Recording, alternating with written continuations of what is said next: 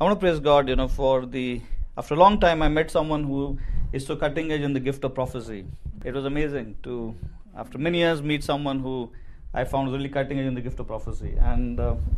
But you see, we all would love to be like her, but would we be consistent in doing simple things like her? Let me give you a small example. I find in our church, 50% of people come on a Sunday after half an hour. But this lady reached before half an hour. What does that show? She does simple things so seriously, so consistently. And she told me, brother, sorry, I'm half an hour early. I don't like to be late for the things of God. And sometimes I reach 15 minutes early. Sometimes that makes me half an hour early. But I so value being on time. And we are so casual, about timing. Really, it hurts me. Many of you come 10 minutes late, 15 minutes late, half an hour late, 45 minutes late. Why? Why don't we take it seriously? Is it so difficult to be on time? And here's this lady, an old lady, takes the metro train from Delhi and is half an hour before sitting in my house. But we want to be like her. But we don't want to consistently pay the price like her of wanting the presence of the Holy Spirit. We should show up before the Holy Spirit shows up.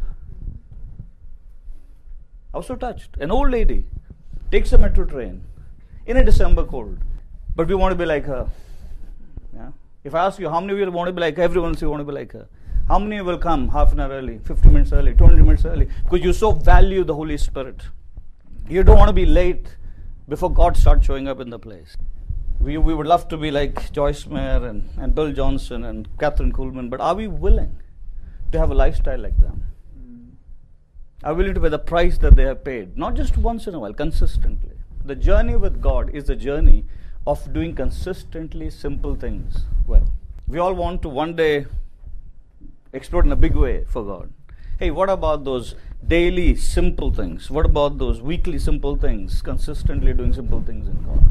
So I just wanted to encourage you with, I was so happy to see so many of you got words of prophecy. It's such a delight for my heart. But the point is, now what are we going to do with it? Because it's a lie if you think that words of prophecy happen by us being passive. They don't happen by us being passive. We also have to work together with the Holy Spirit. We would always love it if God does everything and we don't have to do anything. And we have that kind of preaching also today. God has done everything, you don't have to do anything. No, that's a wrong preaching. God has done everything. Now let's learn to cooperate with the Holy Spirit so the Holy Spirit can bring what's into our account into our possession. We also have to do something. So what are you going to do with the word of prophecy that came to you? What are you going to do if, someone came and told me, and I was happy to see that excitement. I received the gift of healing. Great. Now what are you going to do with it? The auntie prayed for some people that go deeper in the gift of prophecy. Okay. So just because she prayed, are you going to become very cutting edge in the gift of prophecy? Sorry, you're not going to be. You got to do something about it. If you have the gift of prophecy, but you are a person who doesn't learn to deal with offense in your heart, you don't learn to deal with resentment against people, you will never be cutting edge in the gift of prophecy. Because you see, your resentment, your offense will keep interfering with the Holy Spirit, trying to speak to you about people. And you will always bring in your bitterness and start challenging the inspiration of the Holy Spirit. So how are you going to be cutting edge? Just because someone prayed over you, an impartation. That impartation is important, but that's not everything. Now what are you going to do with that prayer on your life? So much more is the responsibility for the one with the gift of prophecy to walk with a clean heart. Otherwise you are never going to be that cutting edge person for God in the gift of prophecy. What are we doing when God so lavishly came forth through this woman? And I heard her pray for people. Thank you, God, for the gift of prophecy you've given them. Now take them deep in the gift of prophecy. Great. But what are you doing about it? Are you going to keep walking the way you've always walked? Or are you going to say, Father, how amazing and kind of you. How amazing and kind of you. To move the heart of this woman. To pray this impartation over me. And now teach me what is my job. Where do I partner in? That I could be that person. I feel there's so much passivity in the body of Christ to the things of God. So I would say one of the most important things we need to learn if we have to grow in being cutting edge for God, even in spiritual gifts, we have to learn to not grieve the Holy Spirit. He's really the key, isn't he? He's the one. The Bible says the Holy Spirit gives gifts as He wills. Who gives the gifts? Holy Spirit. He gives the gifts as He wills. It's not always the most mature who get all the spiritual gifts. Many times it's the baby in Christ also who God will give the spiritual gifts. And that's His amazing sovereign way of working. The clay has no right to tell the potter, come on, I am 20 years in God, why I didn't get the gift of prophecy, and why that someone with 2 years in the Lord got it. I've seen so many young believers getting the gift of healing. But the problem is, we see these people that God has given gifts, and we think suddenly they become mature overnight, and we put them on a pedestal and we mess them up. Spiritual is operating through you. It's not a sign of maturity. It's a sign of the kindness and the grace of God in releasing it to you. But you walking, manifesting the fruit of the Holy Spirit, that is maturity at display. And even the ones who've been given the spiritual gifts, they have to learn to steward well the measure of the gift that is given. You think the day I was given the gift of prophecy, I wasn't given the full measure of the gift I am capable of walking into. I have to also learn how to steward a gift that is given to me. Just because someone is called to be a teacher in the body of Christ, they don't become a cutting-edge teacher just because they are called to be a teacher. Just because someone is called as a pastor doesn't become that pastor God wants him to be. Just because you're called as a prophet, you don't become the cutting-edge prophet. We need to learn to work together with God. We need to learn together with the Holy Spirit. We need to become focused in taking pains. The day dawned upon me that I've been called as a pastor teacher, I really began to take pains with the scriptures. It doesn't happen otherwise. It's foolish to think because I am called in this, I will sleep and be passive and become this person. No, you won't. You got to be active. Let the Lord actively work with you. Work together your salvation with fear and trembling, we are told. But then we have people in the body of Christ who say, no, God has done everything and God has done everything. Yes, He has done everything on that cross. Now, you do something. You learn to honor the Holy Spirit. You learn to yield to the Holy Spirit so that the Holy Spirit can take what has been put into your heavenly account the day you were born again and release it into your possession. Why is it that we don't have today guys like Spurgeon? We don't have guys like today, like John Bunyan. We don't have guys like Muller. It's not that the Lord is not releasing spiritual gifts. It's not that the Lord is not releasing the fivefold ministry as gifts. He is doing it still. But there's something wrong with the way the called, the gifted, are partnering with the Holy Spirit. That's where the problem lies. The problem is never at the end of God. And I say this not to condemn you. I say this to challenge you. Because I don't want you to miss out on the richness of what God has for you. How do we get cutting edge in a spiritual gift God gives us? How do we steward well a spiritual gift God gives us? How do we steward things that God puts upon us? There are people on whom God gives a grace of giving. And what do they do with that grace of giving? What do you do with that gift of prophecy you got? What do you do with the gift of healing you got? One of the first things I would say is this. Take the Holy Spirit more seriously than ever before. Because He's the one who gave. And He's the one now who can take you deeper and make you more cutting edge in that gift. It's in His hands. The Holy Spirit gives spiritual gifts as He wills. He gives spiritual gifts as He wills. And I can say to you, some of you might not like it, but the true mark of maturity of a person is not manifesting spiritual gifts, but the true mark of maturity of a person is manifesting the fruit of the Holy Spirit. And there are people who say, character is not important. No, character is very important. Character is extremely important for God. You know what? The glory of what God wants to put on us, it cannot be sustained if the character is weak. You'll break down. From where does integrity in a structure come? It comes from character. Only character, godly character can hold when you keep putting more stuff on it, when you keep putting more stuff on that person. Godly character is so important.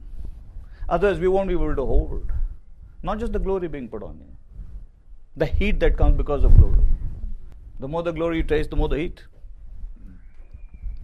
How do you handle it? How do you navigate it? With cracks in character. With cracks in character, how do we navigate a greater measure of glory in our life? It will break you down.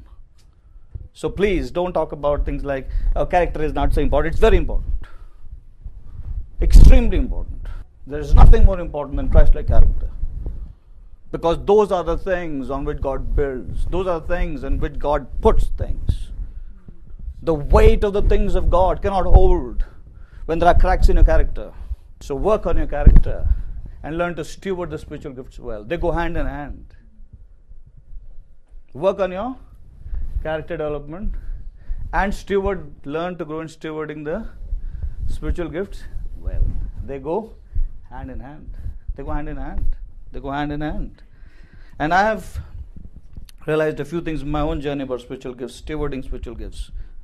And the number one, the most important I found is, if you are serious about growing and be more cutting edge in a spiritual gift, learn to honor the Holy Spirit more and more and more and more. He is the one who gave it. He is the one who can take you deeper and make more cutting edge in it.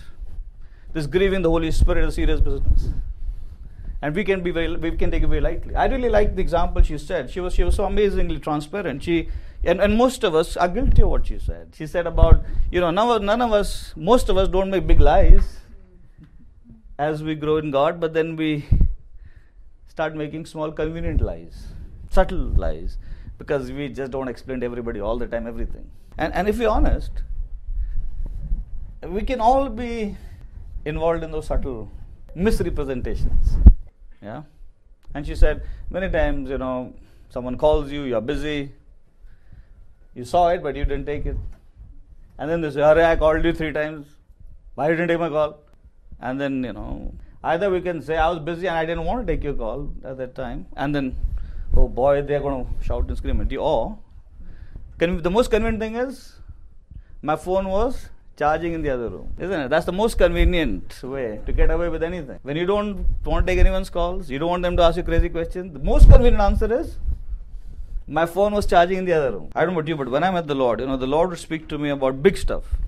Because there was so much big stuff that needed to be dealt with, For me, coming from the Jat community, for me it was a big deal to not hit someone if someone hit me. So for me, God had to deal with that big stuff. But as the years passed by, I found God coming and speaking to me about more hidden and painful stuff. I don't like the hard attitude here. Why are you doing this? The heart motive isn't right here, man. That was more, don't talk to me about all that stuff. That hits more, that hurts more. Attitude. I didn't like your attitude today. That hurts more, that hits more, that hits hard. Yeah. Initially, we are so fleshly, God can't even speak to us about the hidden things. God can only come and say, Arre, don't give gali bhai. Arre, don't hit him. Those are the only things the Holy Spirit can do with us. Don't shout and scream at people. And then we begin to grow. And we stop shouting and screaming. We stop using abusive language and we stop hitting people. And then the Lord begins to speak to things that are even more painful for us to handle. I didn't like your attitude in that meeting. I didn't like your heart motive. That's the wrong heart motive to do this, man. And that begins to hit hard, more so for us. And so if you look at 2 Corinthians 7, please. Wherever there's a therefore, we need to consider what came before. So what came before was that God is giving a promise that if you will move out of the midst of the non-believers, do not touch the unclean, I'll be a father to you and you shall be sons and daughters of mine. Yeah. So can you just go back and read this so that we know what the therefore is about before anything else? Okay. Therefore, come out from their midst and be separate, says the Lord, and do not touch what is unclean, and I will welcome you. By the way, this is not Old Testament, this is New Testament stuff. Yeah? Okay. Therefore, come out from the midst, be separate. Who's going to come out of the midst of filthiness? God has done everything, or we also have to do something. We also need to do something. We also need to come out of filthiness. Yeah? Filthy company, filthy stuff. Therefore, come out from their midst and be separate, get separated unto me, my value system, my ways, says the Lord. And do not touch what is unclean, and I will welcome you. In other words, you can have more intimacy with me. And I'll be a father to you, and you shall be sons and daughters to, says the Lord Almighty. Look, when you put your faith in Christ, you become a son of God, a daughter of God. There's no doubt about that. But really, what's the point of this then? The point of this is this. You can be a son of God, you can be a daughter of God, and still not walk in the benefits and the blessings of sonship. Yes. I repeat, if you have put your faith in Christ, you are a son of God, you are a daughter of God, irrespective of where you're walking right now. But if you and I want to walk in the blessednesses of sonship, the glorious sonship, the benefits of the sonship, then we have to take seriously issues like holiness, issues like sanctification.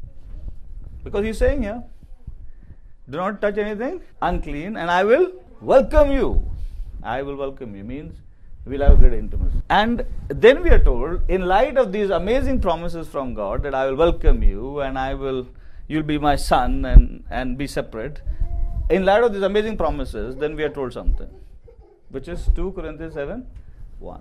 So basically, let's go to 2 Corinthians 7:1. So basically what God is saying, before Paul tells us, inspired by the Holy Spirit, 2 Corinthians 7:1, he's saying, look, if you want to walk in the privileges of sonship, if you want to walk in the benefits of the sonship, then take seriously the whole area of cleansing. Otherwise, you can be a son, but you're not walking in the benefits of sonship. You're not walking in the blessedness of your sonship. Yeah. We have so many examples where the father has really, the son or the daughter, they really upset the dad, and the rich dad, what does he do? He says, मैं तुम्हें अपनी जायदाद से बेदखल कर दूंगा. So you are a son, but you have no inheritance because you hurt dad's heart so much. That he said, okay, मैं तुम्हें अपनी जायदाद से बेदखल करता हूँ. Yeah? In English, now you have hurt my heart so much, you are not going to get any inheritance from me. So you can be a son. Even the kid who didn't get the inheritance will remain the son. But there's no inheritance, right? We have rich inheritance, but it doesn't fall into our lap as children of God. The work of the cross has ensured that when you say yes to the Lord, all manner of richness and blessing are put into your heavenly account. But what's in the heavenly account doesn't fall into your lap automatically. We have to learn to cooperate with the Holy Spirit. The Holy Spirit takes what's into your account and applies it to us more and more and more, the more we walk in harmony with Him. Yeah? So that's where we come in. Learning to cultivate the Holy Spirit, learning to honor the Holy Spirit. So now look at this.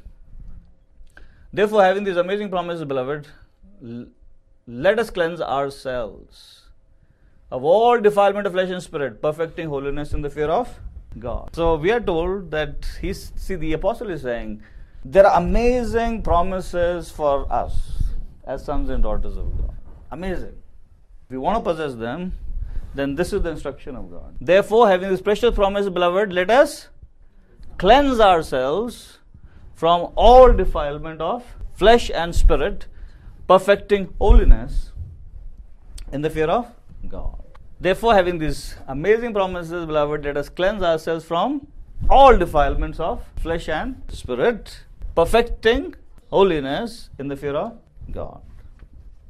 It doesn't say, I will do it. He's saying, you do it. You take responsibility to coming to me so that I can cleanse you. So interesting. Therefore, having this precious promise, beloved, let us cleanse ourselves. To whom is the responsibility given? No, Lord God will do it. God will do it. God will do it. Everything is done. In this Christian faith, God has done everything. God has done everything. God has done everything. You have to do nothing, brother. That's a false gospel. It's a false gospel. Brother, sister, we also have to do something in light of what God has done. So because of what Christ has done, we have these amazing promises that are ours. What should we do? Let us work together with the Holy Spirit so that He will cleanse us. Let us take responsibility for cleansing from all defilements of flesh and spirit, perfecting holiness in the fear of God. As I said to you, in the initial years of my journey, I found He would put His finger on bigger stuff because I was not ready to hear the deeper stuff. So I would hear Him say to me, don't shout, man. at that person. If the person is abusing you, don't hit him for that. It's okay. But then as the years rolled by, I began to hear some other things. I didn't like your attitude in that meeting. I don't like the heart motive for what you're doing here. Suddenly, God's speaking at a different level. And we need to take that journey. There's so much boastful pride of life in many of us believers. And it comes out many different ways. John said, what is in this world? Lust of the eyes, lust of the flesh, and boastful pride of life. Oh, sometimes the way people talk about their ministries, the way people talk about their children, the way people talk about themselves, it stinks so bad, man. But the thing is, they can't get their own stink. And then we wonder why we're not cutting edge for God with all that stink. God begins to deal with us so much in the area of attitudes. I like what our man of God wrote. He said, a bad attitude is like a flat tire. You aren't going forward until you change it. These attitudes are such a pain, they're such a problem. Because you see, we can rebuke a sickness out of a person. We can rebuke a demon out of a person. But we cannot rebuke a nasty attitude out of a believer. I wish we could rebuke a bad attitude. It doesn't work that way. These bad attitudes are a really big problem here. You can't rebuke it also out of somebody. And then many times when you even tell people, they beat you up. You have bad attitude. You have bad attitude. So then what do? Then you start praying for that person. And how precious it is when the Holy Spirit gets through to that person. And then they realize and say, oh Lord, really I have this bad attitude, help me. And that opens up an amazing door of intimacy with God.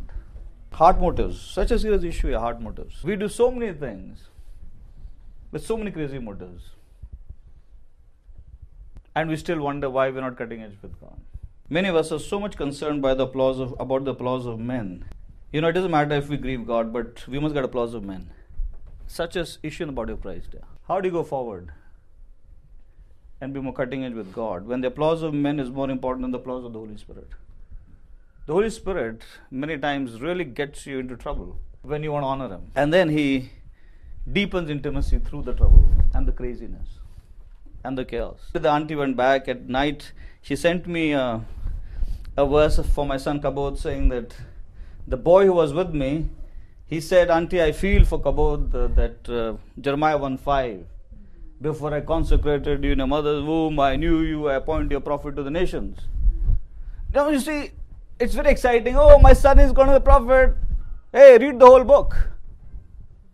Read the whole book and see what a life of a prophet is. And then I would like to ask the father how excited he is about the son being a prophet. You know what Jeremiah went through? The prophet Jeremiah? You want his life? We're so excited when the prophecy comes. Yeah, man, I'm a prophet. And when you start operating in the gift of prophecy and people start beating you up, man, because they're being honest and being prophetic. And then it's not so exciting at that time.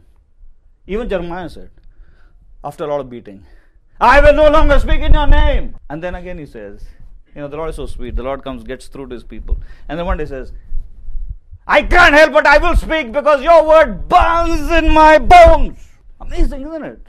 What God does with people. We're excited about the prophetic word.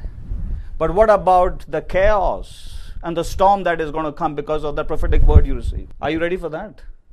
Will you prepare yourself for the heat and the storm that comes when the prophetic word is released over your life? When I was so excited about serving God with all my time and waiting, I remember being in that meeting where this prophet was, and I was really sensing God saying to me, leave your job and serve me with all your time as a pastor.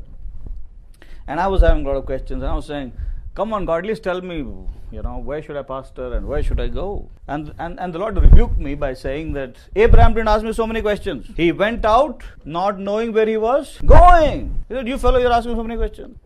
Interesting, isn't it? Oh, the rebukes of God. How sweet to the soul are the rebukes of God. How grateful I am for the rebukes of God to my soul. Not so pleasant sometimes. Especially when they come from human beings, they are more painful. How we love the direct rebukes of God. But how difficult for us, the rebukes that come from the servants of God. Those ones are the ones which, Lord, I think He's confused. Lord, she got confused. But God has so decided that many rebukes are going to come through people. That's His style. And why is it that His style? He knows how it is on our flesh.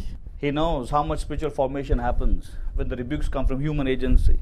But we are like, Lord, please, rebuke me, but only you. You aren't growing in God, buddy.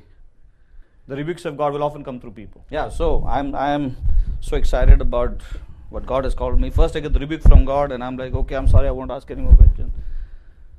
And then I'm in this meeting and this, as I said, this guy, this Kerala fellow, he speaks in Malayalam, I'm not understanding anything. And I'm saying, okay Lord, this fellow and me, we don't know each other. He knows only Malayalam, I know only English. Great. If you want me to leave my job and serve you all my time, let this man speak. And look at the mercy of God. God even cares for such crazy requests. And so suddenly I just finished and this fellow calls me in Malayalam, come here, and I'm like, someone translate, man, please. And I loved what was spoken. It was more than what I was wanting to hear. Remember how God has stood with you was the word. Remember how God has stood with you over the years. Lift up the banner of the Lord, there is a lot of glory at hand. Oh, we loved such words. Remember the banner of the Lord, so much glory at hand. Oh, but I had no idea of the price I will have to pay for that glory at hand. I had no idea about that. But the word sounded so good. So excited me. I went up and called my spiritual father. I said, the word I was waiting for came. And he put a pen in my balloon. Praise God for servants of God who put a pen in a balloon and make us sober. So I tell him, I say, the guy said more than I wanted to hear. What this guy said for me was much more than I would have loved to hear. I would have been so happy with just leave your job and serve God. I would have been just happy with that. But when he said, lift up the banner of the Lord, there's a lot of glory at hand. That is much more than I had expected. But I had no idea of the price you pay when God wants you to show some glory to you and through you. And so I call up this man and I'm like, my spiritual father, and I'm like, oh, so excited. So excited finally, after waiting so many years, I hear these amazing prophetic words. And he says to me, I'm so happy to hear this, son, but please get out of the way and let God bring to pass this amazing prophetic word in His way and His time. We need reminding that we need to be sober about the processes of God when amazing stuff is spoken about our life. So he said, good, now you have to get out of the way so that God can bring to pass in His own way, in His own time, this word of your life. I was so excited, as if I'm going to do this tomorrow. That helped me so much. We need to prepare for amazing prophetic words to be accomplished over our life. There's a preparation. There's a process that we need to engage with God. And so after all that happened yesterday, I was so excited to hear such amazing stuff for so many of you. I feel compelled in my love for you by the Holy Spirit to say some stuff to you that can help you to actually walk in the fullness of what was spoken over your life yesterday. So, please write down what was spoken. If you are a person who can draw. If you are a person who likes to make pictures of what is spoken, draw. I've seen people, God has spoken amazing word over them and they have drawn it. It's amazing. They have so seen it in the spirit, they draw pictures of what they understand, what God spoke. And then, please spend time visiting that picture, that what you've written down. Treasure and ponder on the prophetic word. Because the devil is going to raise a ball hell against you and that word. Because he wants to convince you, you are not that person. It's not happening for you. It's not happening for you, man. It'll happen for them, but not for you. And the devil will give you so many reasons why it won't happen for you. Look at Joseph. He has these amazing dreams. And then what happens? For many, many years, everything that is happening is against, totally opposite, total contradiction to the dream. It's like, Joseph could have even been tempted to question, did I see the dream? Was I hallucinating? Or was it really a dream? Look at David. The great Samuel anoints you to be king. And for some time, things are going great. Things are going exactly as per the expectation Samuel set in David's heart. He kills Goliath, becomes the blood boy of the king, he's the general of the army. And then what happens? He becomes more popular than the king.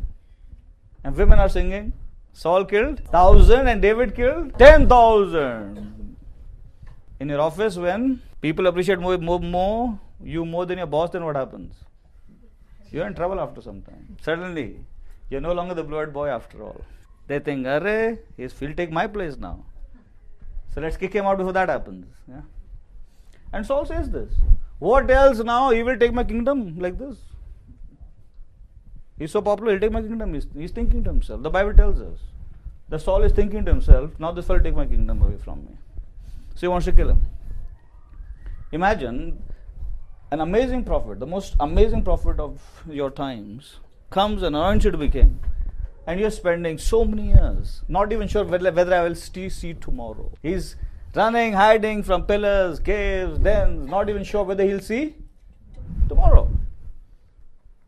Imagine, it's like saying, David, you'll be king here. I hope I survive till tomorrow, man.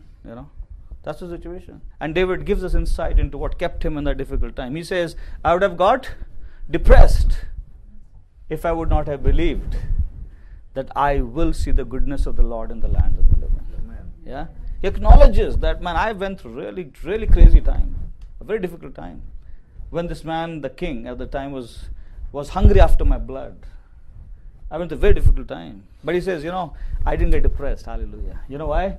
Because I believed that because of this good God, I will see goodness of God one day again. Precious ones, the devil is going to raise up opposition in your life in line with the word of prophecy spoken over you, to discourage you, to convince you it's not going to work out for you. And my encouragement to you is, and even Auntie reminded of that verse, fight the good fight of faith using these promises and these prophetic words. Yeah? Paul told Timothy, fight the good fight. Yeah, 1 Timothy 1:18, and let's close with that. 1 Timothy 1:18. Why did Paul have to tell Timothy that in your warfare, the prophecies made over you are important? Use them to fight. Okay, this command I entrust to you, Timothy, my son, in accordance with the prophecies previously made concerning you, that by them you fight the good fight. And this is my encouragement to all of you, oh precious people of God, in accordance with the prophecies made concerning you in the past, including yesterday, take them to heart so that by them you may fight a good fight. Because war is coming. The ones who were celebrating the most yesterday, I say to you, a new intense war is coming for you. So get ready and shine for God. Use these prophecies to fight. Said, no, my God said this. It's going to happen. Hallelujah. The psalmist says in one place, Lord, you have made me trust in your promises. Hallelujah. You have made me put my trust in your promises. God is a faithful promiser. If God said something, He's going to put all His weight behind you. Hallelujah. Amen. This is a very sincere God we have. It's a very sincere God we have. But precious ones, let's get ready for war. Prophetic declarations are invitations to go deeper in God. They're also invitations for greater warfare. It is through the warfare we see deeper revelations of God. It's through the warfare we learn to victor more. And we then can help many others to victor where we are. Yeah? So let's get ready for more war. And as I close, the encouragement to you, I would also say is, we serve this amazing God. When we were coming today, my father was telling me, that brother with all his challenges came yesterday for the meeting. Yeah. I couldn't help but say to my father, amazing drawing power of God on the lives of the God. If you and I are where we are today, it has so much to do with the commitment of this God in our life. The drawing power of this God. Constantly getting through to lift us up. Sending all manner of help to lift us. His refusal to give up on us. Oh, I've never seen someone like this. I've never known someone like this. So persevering in love. So determined to lift us up. So determined to take us forward in our prophetic destiny. It amazes me the person that God is. God cares immensely for us. Even if He has to send someone from across 7 seas to encourage you, He will do it. And if he has to take you from here across the 7 seas, He will do it. Immensely cares for us. Even if He has to send a preacher for just you in a church service, He will do it. We have no idea how persevering this God is, how loving this God is, how caring this God is. Or there is amazing commitment God has towards the called. And that's my encouragement to you. Even as you Work together with the Holy Spirit and learn to grow in spiritual gifts, and you learn to grow in character development through communion with Him. Be at rest. This God's full backing is with you. He's mightily on your side, extremely committed to see that you make it. He delights in us shining forth for Him. We are sons and daughters. He so delights in. It delights Him when we go forward in our journey. And I have never known someone so patient and so gracious. I've never known someone so gracious and so patient. You know, we have this thing, long rope. God's long rope is so long, it has no end to it. That's how long it is for the called, for the chosen. Hallelujah. The ones whom He has foreknown, He has predestined to be conformed to the image of His Son. The ones He has predestined, He has also called. The ones He has called is also justified. And the ones He is justified is also glorified. God has taken it upon Himself that I will take glory from this life. I will take glory from that life. I will take glory from this life. Hallelujah. Oh, the mercies of God. How great and amazing are the mercies of God.